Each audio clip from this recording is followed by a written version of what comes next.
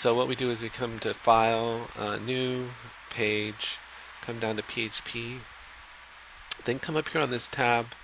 You're going to right click it and click Save, and we're going to call this Send, and just save this. Now, rather than making you suffer through me writing out the code line by line, I've already written the code out. It's not that much code, but just in the interest of time, I just written it out already. So, but I'll walk you through what I've done.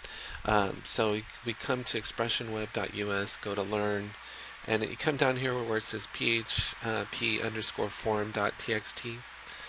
Click on that, and then here is the PHP code. So you can hit Control A on your keyboard, then right click, copy it, and we'll minimize this and go back into ExpressionWeb. Now the key with this code that you've just copied is it has to be entered into the code view, not on the design view, and again between the body tags. So what we do is you put your cursor between the body tags, you right click, and then just paste it.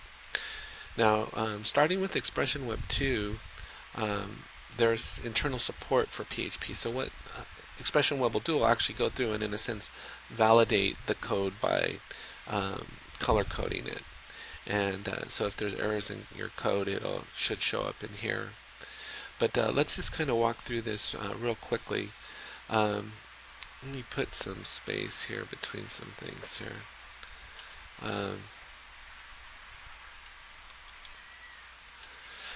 Okay, so what this code basically relies on the PHP, which is a scripting language, server-side scripting language. It has to be running on your hosting account. And basically this whole thing runs off the fact that there is a function within PHP called the mail function, and it's right here. And that mail function actually has to have 3 variables in it. It has to have the to, the subject, and the message variable. And these are all defined up here. Here where it says to, this is where you put in your email address. So wherever you want this data going that the person's entering from your website, this is where you put the email address. The subject is whatever you want the subject line of the email to be. And then here is the message variable. Now here's the difference between the previous video we did and this video is this is how you have to lay out the code to be able to send multiple fields. And basically here on our form we're collecting 4 variables, name, email, phone, and math. We're collecting these 4 variables, and then we're at least 3 of the variables, we're stringing them together. And you do that simply by using this little period mark, and so you just would follow the code as it's set up here. You could have as many fields as you wanted to, and by using that little dot, which is actually what they call is concatenation, it's how you tie multiple variables together and actually can put them into a single variable. And so it's an important concept to know in the PHP languages, how to concatenate strings, and that way you can tie multiple variables together, put them into one variable, and then have them mailed. So it's pretty neat.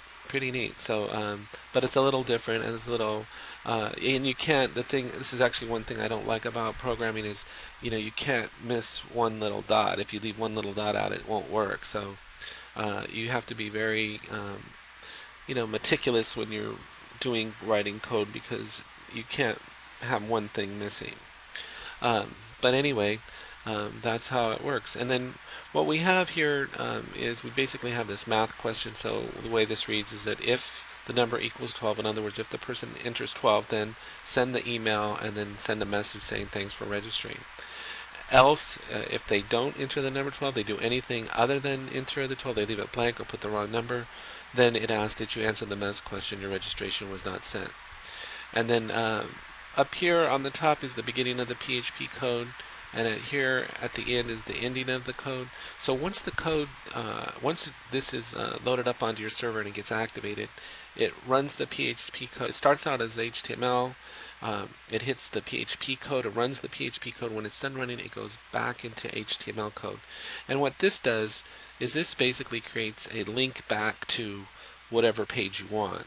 Because otherwise, if there is nothing, if you don't put this on there, your page will essentially be blank.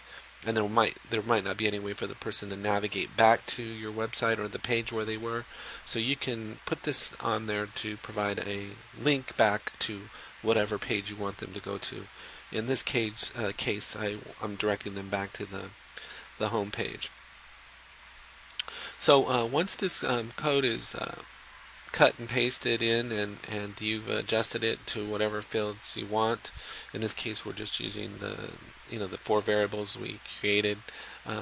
We save it, and believe it or not, we're done. Now, what I have done is I did load this up on a. We can go into. I guess we can go into Google. Let's go into Google. Can jump around here a little bit, but. Let's go to Google, and if you go to test zone expressionweb.us, I've created a mock-up of the form, and so let's see how it works. We can type in a name, Kevin. It doesn't matter to me, Kevin at hotmail.com, and I can have my phone number is 555-555-555, and watch what happens when I hit submit. Did you answer the math question? Your registration was not sent. So we have to go back to home, do it again. Kevin at hotmail.com, 555-555-555, and then 12, and hit submit. And it says, thank you for registering your see you soon. And we can go back to our home page. And I checked on the email, and that was sent. So let me also show you one other thing here. Let me go through this line of code one last time here and kind of just walk you through what it's doing. Is this is gathering the data from this form over here. So all the input that the person entered over here is being stored in these names, and then it's being reassigned to these variable names. So this here, the $ with the number, $ name, $ email, $ phone, those are all variable names. And then when you come over here to the message, what's happening is, and always remember that it actually reads from right to left. So it's saying gathering this data equals is assigned to this variable name. The name data is using this post variable is being assigned to the variable name. Email is assigned to the email variable name, and phone data is being assigned to the phone variable name. So when you see the $ with that name in the black font, that's basically the variable name. So over here in the blue, what the blue is really, this is what you'll see on your email. So it's going to say name, colon, and then it'll put in whatever information that person put in their name. This right here, the quotes of the RN, that returns it to a new line. So then you'll see the name, whatever the person entered, and then it'll drop down, and you'll see it'll drop down a line, and then you'll see email, colon, and the variable for whatever they put in their email. The RN again will drop it down a line, and then you'll see phone and phone. So that's what that function does.